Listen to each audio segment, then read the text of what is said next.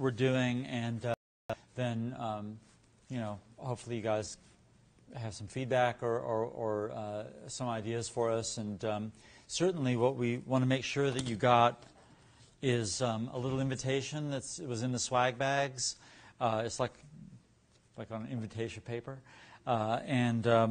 What we do, my name is Forrest Stone. This is Annabelle Howard.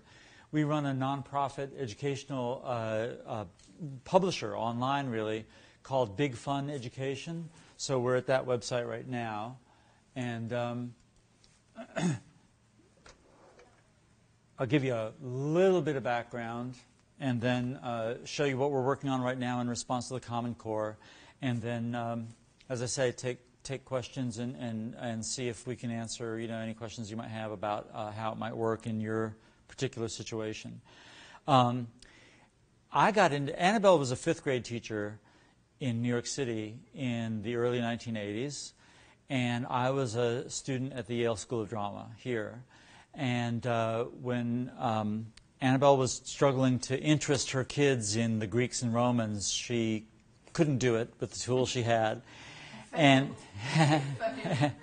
it was an epic fail for a while, and then she thought, well, maybe if the kids had a Greek play to bring to life some of these issues about life in antiquity, it would work. So we looked all around, and there was nothing that those kids could have read. So Annabelle turned to me and said, well, you're a playwright. And I said, yeah, but you're a teacher, and so you do the work. No, you do the work. Oh, we got married after that, by the way.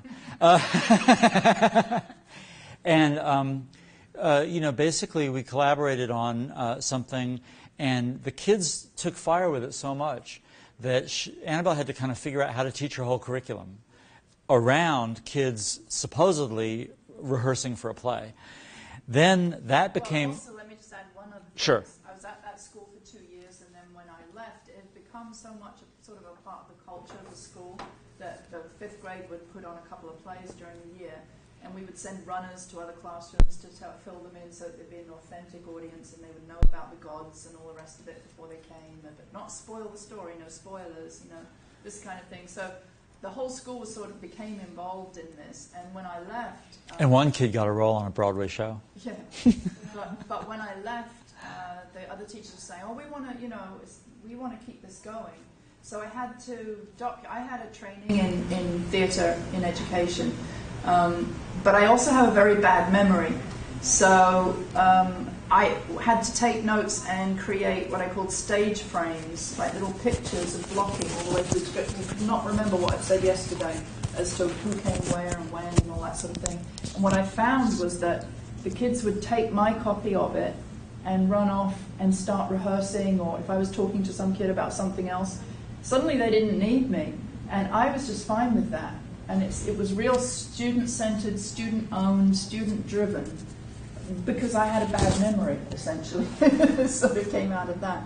So I have had always to try and think of ways to make it work when you don't have, and the school did go on and keep doing that, but make it work with fantastic English teachers who just haven't had that much experience with drama. But they know their kids love drama, but they don't want it to get out of control and become uneducational and become a star system where people get upset, or they don't want it to go wrong. They want to keep it educational, keep it in the center of the curriculum, motivate kids, but they don't really know so much about drama. Like you read a scene and you go, okay, we read that. Yeah, what do I do next? So Annabelle's notes became this series 20-some years ago on paper, and these sold all around the world. These sold throughout the English-speaking world, 10 foreign countries and all of the states. And the rights reverted to us in the early part of this century, in the 2000-something. And then, since then, Annabelle and I have started a nonprofit. We did something in Connecticut called the Connecticut Mastery Test League. It was an online learning league. We had about 10% of the state's kids preparing for the CMTs through that. Of course, those are disappearing. So we've been looking for what we should do for the Common Core. And so we got a grant to study, well, how would we translate these paper products that we made all those decades ago into a 21st century thing that could really be alive for students today, A, and also be specifically crafted for the Common Core. And we did a Google search of the Common Core standards for the word drama to see if it, how relevant is it. And it is mentioned 43 times, and it's referenced over 70 times. And when you put the word reading into it, doesn't it? Well, like spelling is referenced like 5 times or something, Yeah, so drama is hugely important, but I don't think anyone's talked about it yet. That the Common Core is like this, oh no, not another system, oh this is going to come and go, oh no. But if you look at it from a creative's kind of point of view, it's an absolute solid invitation to bring the arts back into the classroom. Right. It really is. You can just quote the standards if they want to see it. Why are you doing a play? That's not Common Core. Yes, it is. So we obviously we loved that, and I'm just hoping the word will get out so that people can feel free to get up from their seats and away from the computer a little bit. Although this is, this starts as a digital thing, a play, unlike, other things, a play is just a plan for something. It's like the blueprint for a house. You look at the blueprint, it's not the house. You look at a play, script, it's not the play. So, yes, you have to start with something, whether it's on a page or whether it's in pixels, but then that kind of makey thing comes into it, and it's not going to really become what it's meant to be unless the kids really own it, get involved in it, and start presenting it in one way or another. It doesn't have to be a staged thing with costumes, but they need to present and show their learning from it, see what sense they've made of it, cultural literacy or real-world connections or whatever it is they've got from it. They can show it, and that can be, a festival, a theatre festival, as far as I'm concerned. So we labeled this to have to do with text complexity, and there's a couple of ways in which, or a couple of things to say about that. One of the things that we've done with each of these plays, I'll throw up the calendar of the events we're doing this year. As you can see, we're doing 2 titles at each grade of the Common Core grade bands this year. And once these premiered, they're up forever. Because these things are so modular, by the way, I think some of your kids in K-5 could look at our Hamlet and Macbeth and some of the stuff that we nominally have for high school and maybe like work on one scene. The other thing that or one speech. Also, by the way, we've embedded a nonfiction in this as well. So, the Common Core concern with looking at nonfiction, learning how to look at it more effectively, but still we're motivating kids with a story, a human story that can be, that they can relate to. The other way in which this is the text complexity is an important topic here is that no matter how simple a script, no matter how simple a language, a dramatic text always exhibits all the features that are cited by the Common Core as defining a complex text. Why? Structure is one of the things they point to, and as you know, with a play. Just to get into one for just a quick second, just so you see what I'm talking about.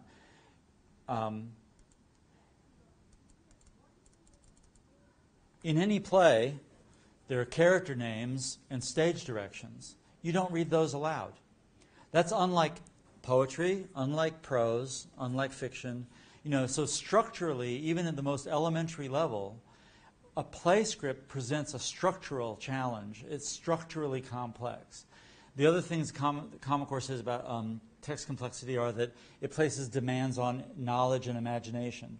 Well, a play, particularly the classics that we do, require you to imagine a historical time and place that is not your own. We piloted this. I'll play you maybe a moment of NBC covered the pilot we were doing in New Britain. In this play we did with them, it's called Life is a Dream.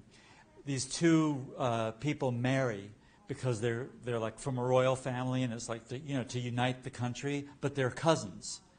And so the 3rd, 4th, and 5th grade kids in New Britain were quite shocked that first cousins would be marrying in a story. And that was to me such an amazing thing to open up kids' eyes and say, hey, throughout history, different cultures have been really different. it's not all suburban Connecticut or even urban Connecticut. The world has had a lot of different kinds of cultures in it. Finally, the Common Core talks about text complexity in terms of levels of meaning. And once again, for the most part, this little play here, for example, is about an American family that goes to England. We don't know if it's on vacation or whether they've moved there. The dad goes out for a walk one morning and hears the old poem, which is a riddle, As I Was Going to St. Ives, which is one of the text exemplars in the Common Core.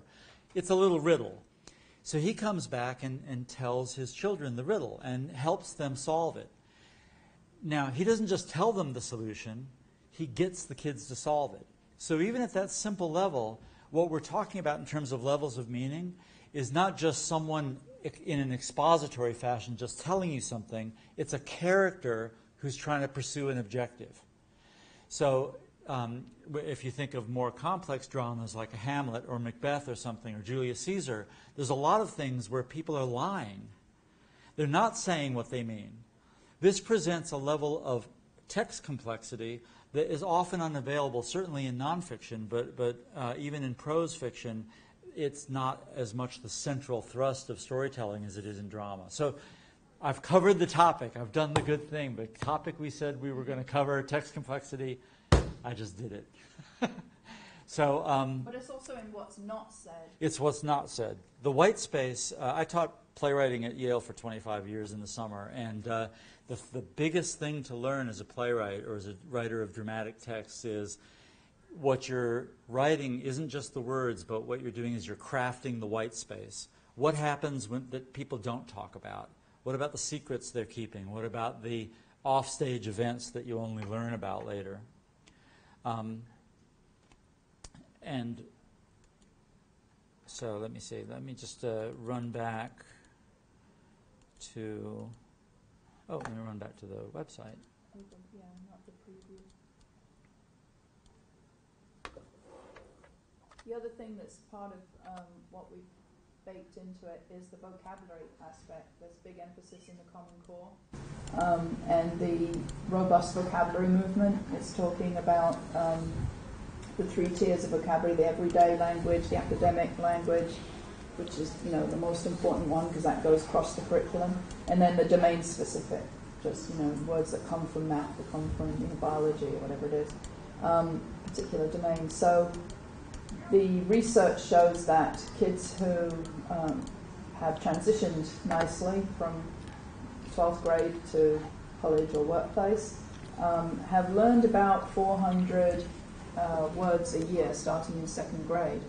And vocabulary is one of those things that really has fallen between the cracks, I think, in American education. There's no sort of like continuing portfolio of work that you do in vocabulary that travels with you, so that you could say, yeah, I'm one of those kids. I learned 400 words last year. They haven't gamified that. That's another proposal that we actually have in the Department of Education. We want to gamify vocabulary acquisition and let kids have a portfolio where they demonstrate use and knowledge of words, and then it travels with them, so the next teacher can see, oh, you must be interested in coding because you know all those domain-specific words in technology or whatever. I think that's a real missing piece. So how on earth, the robust vocabulary movement is telling you, do not do that spelling test on Friday. Do not give them 10 words that you think are nice, that you think they should be, that you've just pulled out of some book or whatever. It's a whole other way of teaching vocabulary. First of all, it's got to be relevant to real content that they're focusing on deeply. It's not just some piece of comprehension that they read once and it just comes across, we've done that, we answered the 10 questions, done. You can't count that as vocabulary acquisition. You haven't had 8 to 10 exposures of it over 2 weeks. That's what they're saying it takes to really deeply absorb a word and then make it part of your active vocabulary. So there's been a lot of there just isn't a vocabulary teacher. So, everyone's sort of done their little bit and hope that that's good enough. Now there's much more of a movement on teachers have got to come together and really know what words so we can amplify each other's teaching and get together, perhaps not formally for lesson planning, but it would be good to share vocabulary. Well, these plays, we worked out that when they say 400 words a year starting in second grade, we worked it back down to how many words a week. And we're thinking 10's a reasonable number, because they're going to get words from other places. They're, teachers are going to do other things. But if you work on our play, and we've put enough work in there to really keep you going for a month on each play, even though this play only runs just over 3 minutes, there's enough curricular work to keep you really engaged for a month. So we chose 40 words. We're figuring 10 words a week. Not that this is a recipe. If anyone says to me, how long do I have to do this and all that, I'd say, what do you want to do? It's always about what you want, what your kids need. But just to sort of reassure you that it is there, it's silently happening, sort of without you having to do anything, your kids will get, the exposure over that time period that they say really makes it a solid learning experience. Plus, as I think you can see right now, we've color-coded those words. The everyday words are green, the academic words are blue, the domain-specific are red. And they sort of pop up on demand within the script. If you don't want to pay attention to it, you just want it to be a listening experience to start with, listen. But then when you go back, if you want to click on a word, you get what we hope is a student-friendly explanation, not a definition. It's common sense. If a kid is struggling with a word and you throw a definition in front of them, chances are there's going to be 5 other words in that definition that they're going to struggle with as well. I don't know kids that just genuinely have that impulse to go to the dictionary, that they find that helpful. I just haven't seen it. I've never found it all that interesting myself. You also don't really want to go away to a book these days. You sort of want it snap, snap right there on the screen. So I should mention that this software, how it's going to work is that any given group, whether it's a classroom, school, or district, will have a URL that they can go to, one password everybody can use, and this, kids, teachers, whatever, and this software remembers where every device left off.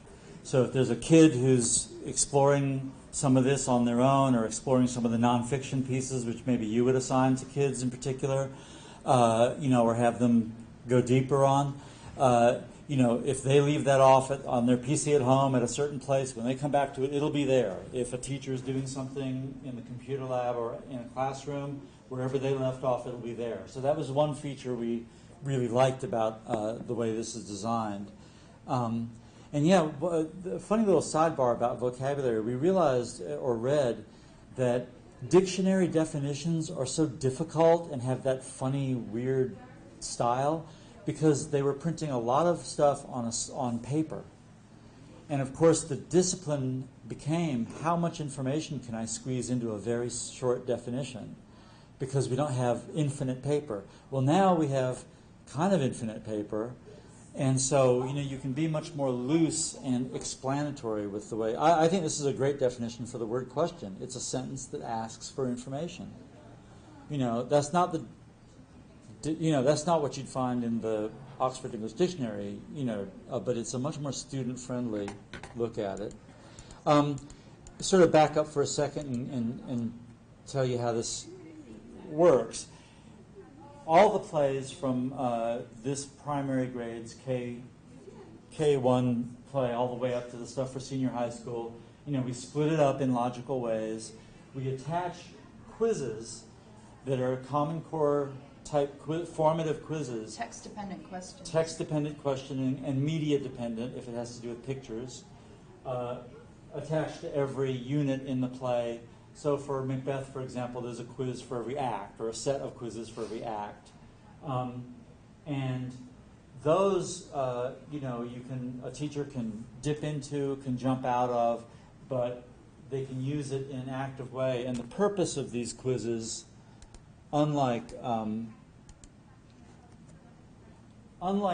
this is the thing we've really learned. I think Common Core is pretty interesting in that they're trying to get us to teach kids not a body of knowledge, but how do you look at material and derive knowledge from it. That's really the key difference, I think, in both language arts and math, is the Common Core, in the old saying, is trying to teach us to teach kids sort of how to fish rather than giving them a fish, like that old saying. How do you look at any kind of table, history article, multimedia piece? How does the music play into it? All that kind of stuff. How do they look at all this kind of information that's coming at them, and what are the habits they can get into where they can, reliably get meaning out of all kinds of media? So in our questions, usually the answer is right on the screen. The point isn't to test the kids. This is formative assessment. The point is to make sure the kids are getting these skills, relevant to exactly what you're doing at the time. Now I will restart that. What did I promise to do? Should I play? What do you think I should play? The NBC thing, or would you like there's an NBC story that shows the kids in New Britain. It's about 2 minutes long. Yeah, it's under 2 minutes. There's sort of a backstage tour of the whole play, which takes about 6 minutes, so you get to see the features. The play itself is about 3 minutes. Yeah. I don't know what Any you're votes? You want to vote? All of it? Well, this. I think, yeah, go. Well, I was really impressed. I mean, I put in a plug for our hours. You know what? Could you find that? Because one of the teachers was talking about fluency. Do you remember in complex text? But I don't know if you can find it. Zoom in. That's about an 8 minute. The 3 teachers that we work with in New Britain, and we chose New Britain because it has the worst test scores in the state. And so we wanted to make sure that this would work with everybody and be relevant for everybody. So we took a 17th century classic Spanish play to these kids who were just testing way below. 3rd, 4th, and 5th grade. And I mean the story speaks for itself. They went on like 6 weeks longer than we left. They wouldn't stop doing it. We were wanting to do the curricular stuff and to make sure that we knew how to package this. And then that was sort of what we were done. But the teachers told us, the kids just won't stop doing it. They want to do it. They want to put on the play. So they built a set. They got costumes. But they'd never ever put a play on before, any of the 3 teachers. Yeah, none of the teachers had any drama experience at all. But yeah, I'll tell you that this piece was actually... At Big Y, education is top priority. Please join us in helping We should our get local Big Y schools. as a sponsor. Sign up for Big Y's Education Express program and help us reach our goal of $3.5 million in school supplies. Inspire a child with every purchase. What's going on? Am I really in a palace? Answers are as plentiful as questions these days in New Britain. Like the sun. Rise up from the darkness of the night. The 3rd, 4th, and 5th graders at North End School have embarked on a journey to the 17th century. I am sure to dream again because living is dreaming. Life is full of dreams. The classic play Life is a Dream by Calderón de la Barca is their vehicle. This started as a project for studying the play, and then we decided that we're actually going to put it on. The work begins in the classroom as part of a pilot program developed by the nonprofit Big Fun Education. Forrest Stone has been educating kids through plays for decades, but technology has now changed the game. It's enabling us to put that all on board on an interactive whiteboard right in front of the kids, right in the classroom, so teachers can interact with it. The lessons are geared toward the new Common Core standards. From the very beginning, a lot of it was just building vocabulary, building fluency development, and a lot of comprehension skills. So at first I didn't know what was going on, and then finally when we started doing the work and stuff, and then that's when I started to get it, and I was a genius. That life is a genius. The visual radio play allows young kids to connect with the text. Why was it necessary to show so you would know? What do you think? They started having a lot of discussions about who's who and who's related to the other one, and everything, all the drama that was happening. Bringing the play to life on stage is the reward for their hard work in the classroom. I'm not dreaming. Where do I am? As they tackle literacy in a way we could only have dreamed of just a few years ago. Brad Drazen, NBC Connecticut News. Incidentally, all the way through that project, we gave the kids, and there were almost 80 kids. About 80 kids. In 3rd, 4th, and 5th, and they collaborated to do this stuff. We gave them monkey surveys every week, and we really asked them to criticize the process, the play, everything, the words that we'd chosen to focus on. one of the questions we asked on the first week was, have you talked about this project at home? And again, this is New Britain, urban situations, 69.5% or something, wasn't it? Yeah, it was something 70% like that. Said after 5 days, maybe they'd seen it 3 times. They talked about it at home already. Yeah, or shown this play to their the online play to their gone online and shown it parents. to their parents, and that's text complexity or vocab pedagogy or whatever it is. I think getting the parents involved and having kids sufficiently motivated to carry that work that they did during the day to their home and talk about it, that sort of trumps everything. Yeah, to me, that was like the best news. The principal was surprised. She didn't even think that 70% of the families had internet access at home. That was her just, sort of impression of the community she was serving, and it turned out that 70% of the kids showed the play to their, to their families online. So basically, what you do, it's. Why don't you just show that sort of backstage thing? Well, it does take No, it's 6 minutes long, I think. Okay. You can cut Are it you guys off. up for that? You want to? Sure. Okay. It's just sort of the Okay. efficient overview, I think. Tour. I'm Annabelle Howard, the president of Big Fun Education, a non-profit dedicated to memorable learning. I expect you're wondering how to begin this project. What I recommend is looking at the play first. The Common Core is encouraging us to let kids discover, work complex texts on their own, to let them struggle a little bit, to tolerate some frustration, to ask questions, and they don't want us front-loading. They don't want us to pre-digest, do pre-reading, all that sort of thing.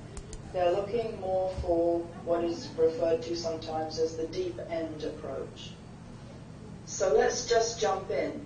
I suggest that you play the cast and setting first, and then scene 1, and then scene 2, and then scene 3. The whole thing will only take perhaps 5 minutes. And then, when you go back over it again, you can pick up on other details. For example, you'll start noticing that some vocabulary words appear in different colors.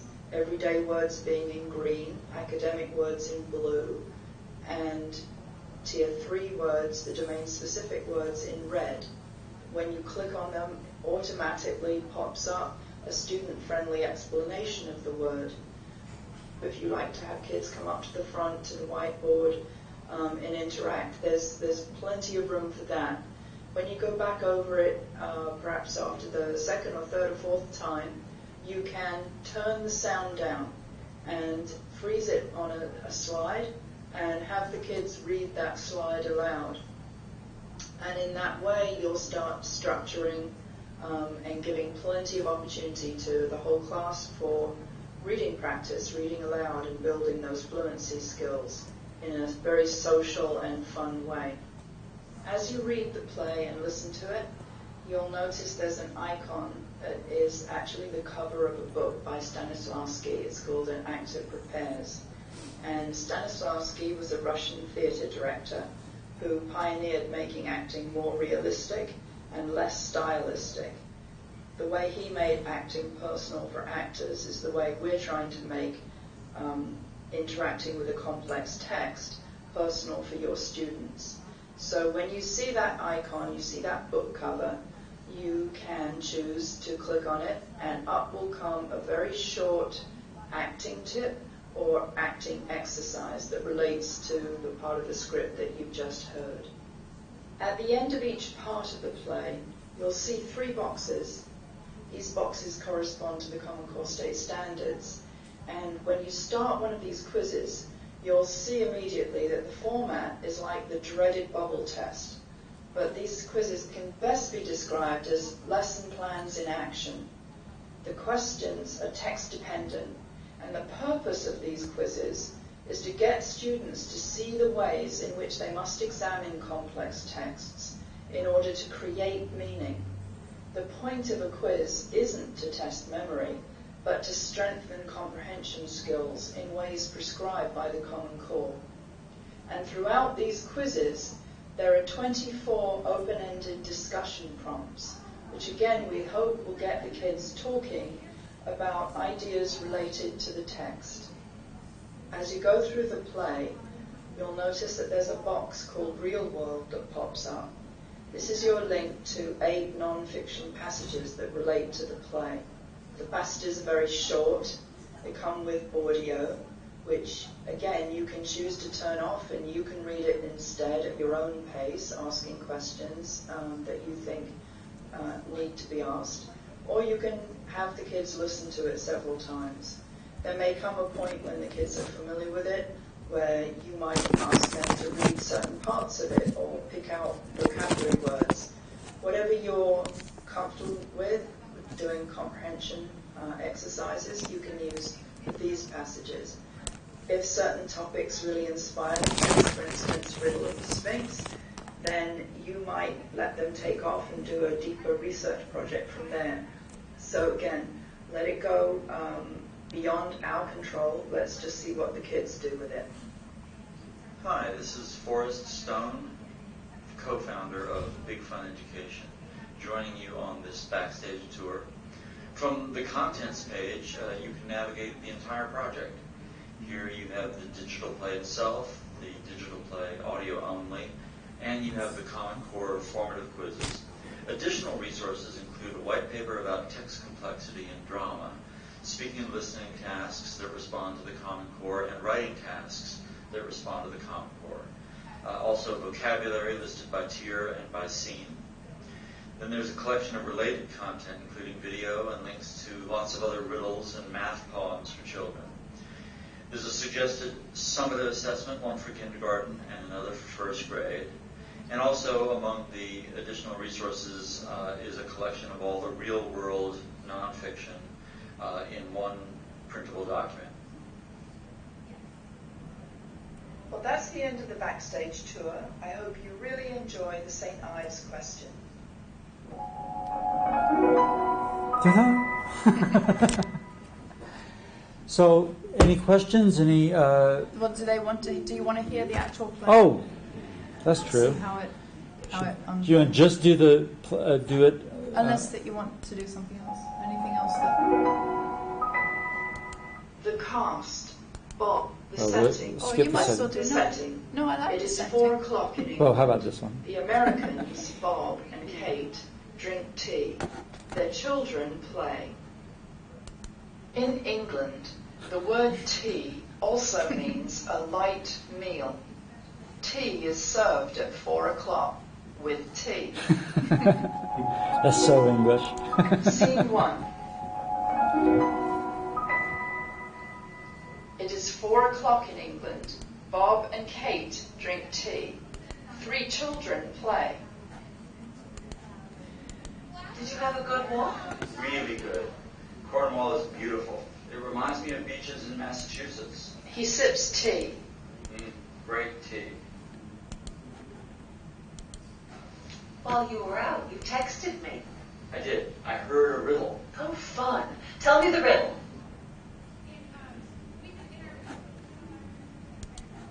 Riddle? That's a funny word. Riddle, riddle, riddle. What is a riddle? It's a puzzle. A jigsaw puzzle? No, a riddle is a word puzzle. Is it a crossword? No, that's different. A riddle is a story. With a question at the end. Scene 2. Tell us the riddle, Dad. Sure. On my morning walk, I met an Englishman. He told me a riddle about St. Ives. Cool. Here's the riddle. Ready? Yes. As I was going to St. Ives, I met a man with 7 wives. Every wife had 7 sacks. Every sack had 7 cats. Every cat had 7 kids. Kids, cats, sacks, wives. How many were going to St. Ives? What's the question? How many are going to St. Ives? Right.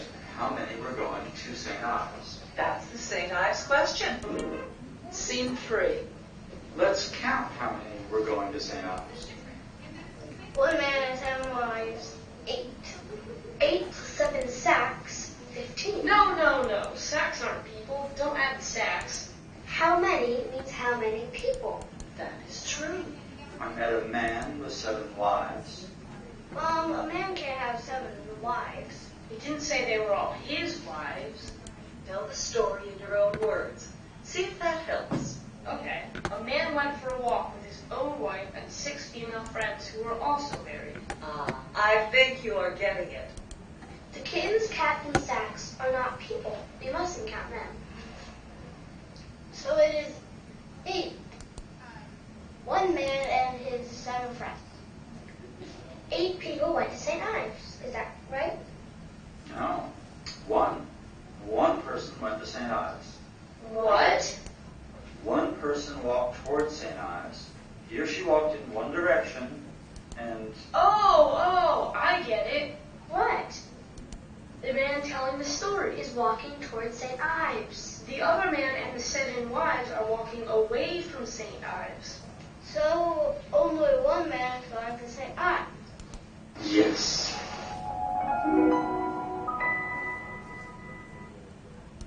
So, if you just froze it on that last. Yes. Yeah. So, for instance, in the 3rd quiz, the green one, which is, what does it say that's about? Knowledge and ideas. Knowledge and ideas. There are those standards ask you to get the kids to explain how images relate to the text. So that last picture with all the footprints, that's basically a prompt to summarize the logic of the riddle.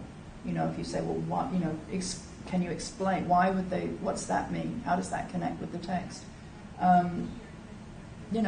Kids can respond to that at their own level of sophistication, but you could even get kids to do it, to act out how did they make that picture. And, there's just a lot of ways to sort of act out very simple parts of the play and get kids to have a sort of kinetic, really engaged experience of it. So that's it. That's it. We've got 12 of these plays, and they're all exemplar texts from the Common Core. And we've built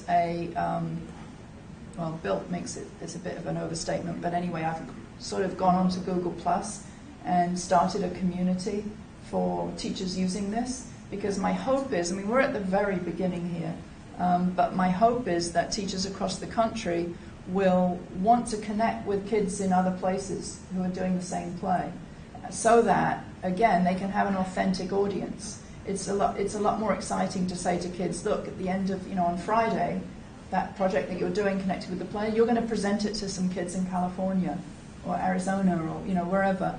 And they are going to talk to you because they're studying the same play.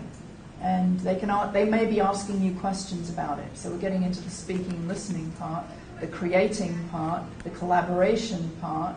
And the use of technology. We had 2 Google Hangouts that we did during the pilot program. One was that we did a mystery hangout with kids in the Ukraine because the play was set in Poland.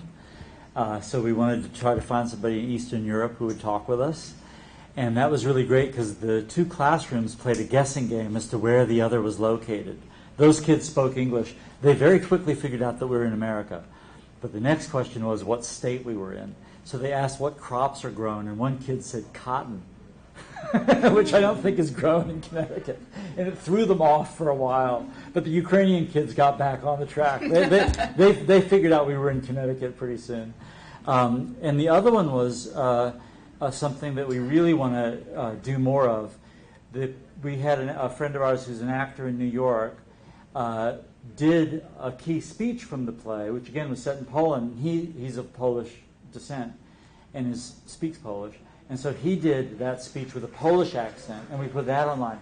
So one of the features, it's not in the primary grades plays, but all of these plays here are going to have a feature called Compare. So there'll be different ways of doing a speech, or comparing a famous speech, let's say from Hamlet, with our version of that speech, that sort of thing. And we also want to get not only theater experts, but other kinds of experts who are experts in the areas of nonfiction that we're going to be touching on, to do Google Hangouts, and then we want to archive those so they become another library, both another way that people can interact, and kids around the country who are doing this can interact, but also sort of a library of interactions. So, for example, this play turned on astrology. So even though we ran out of time to do it, Annabelle had a Harvard astronomy professor ready to Google Hangout with, these kids from New Britain. It's great because you can get people who are experts in many fields who are willing to spend 10 or 15 minutes sitting in front of their laptop hanging out with elementary school kids. So we want to make that part of this concept of a festival. So I hope you guys will all join in or get appropriate people at your school aware of this and to join in. For this conference, we're going to do a free, one free classroom website. Basically, we'll build a site that has a capacity for a class for each of you. You can get started, and hopefully we can get those sorts of interactions going and make a real snowball effect out of it, and get it to be of interest for such experts to drop in, and then also of interest for lots more kids around the country to do it. So thanks for listening. Thank you so much. Yeah, you're welcome.